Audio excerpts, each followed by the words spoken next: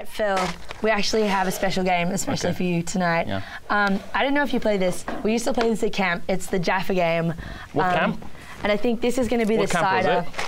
What camp? Yeah. I don't know, school camp. Okay. Take these chopsticks. School camp? You mean school? Yeah, you know, did you go to school? Yes, every day. Yeah, good. We didn't call it camp. Like, yeah, that's why you just school, it's a building. You know, use proper grammar and eloquent. But we played this game and basically I think you're at an advantage here because these are Japanese chopsticks. That is true, but I got them from a sushi shop that was run by Korean people, so like... That still doesn't help. Who knows? Who knows? Asia. No, anyway. So the goal is you have to put as many jaffas into your little box What are as these? You can. These are called jaffas. Did you know what a jaffa is? No idea.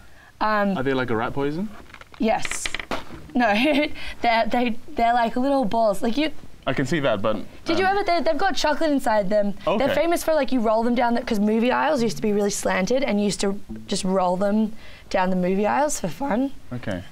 I don't know. Would you watch a movie? No, you just roll the Jaff. Go home? You didn't... Yeah, they were cheap back then. Like, they weren't... Like, wasn't $18 a pop. It was more... The Jaffas were the really expensive and fun part. That was why movies were so shit back then, because no one actually went to watch movies. They didn't even turn the sound on. Yeah. They just... Let the kids roll. Yeah, they were in black and white. Like, no one was... That's why the red Jaffas, like...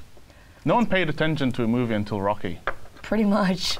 Anyway, so do you want to...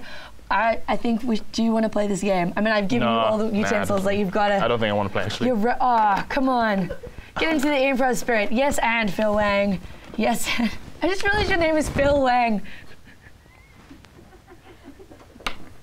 Oh my God, your name sounds like Phil Wang. Sorry. No, it is Phil Wang. It is. No, it's... Okay, what does it sound like? It's like, you know those... Don't worry. No, please. It sounds like F-E-E-L. Feel. Yeah, like feel. I'm surprised you don't have a bit about that. I think it speaks for itself. I don't really think I need to elaborate. Yeah, that's true. Like your name is like a set of instructions for a potential suitor, really. Well, it's, you know, have you read the game? It's all about implanting subtle messages. Yeah. But if I over-egg that I want every woman to feel my wang, they won't.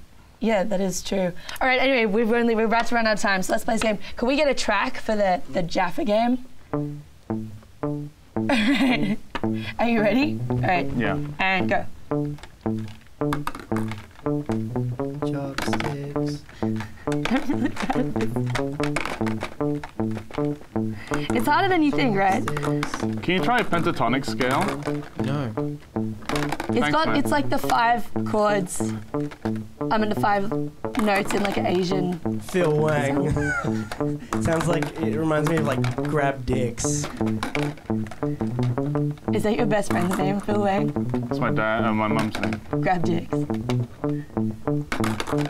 There's so many more Jaffas than... All right. More Jaffas. Can you count us out? Can you give us a 10-second countdown, Jekyll and James? Because I don't think we're going to make it. No? 10, 9, 8, 7, 6. This is stupid. Sorry. 3, Give up. 2, 1. I win! Good game. That's how you play the Jaffa game. Anyway, thank you for coming on About Tonight, Phil Wang. Thank you, Nina.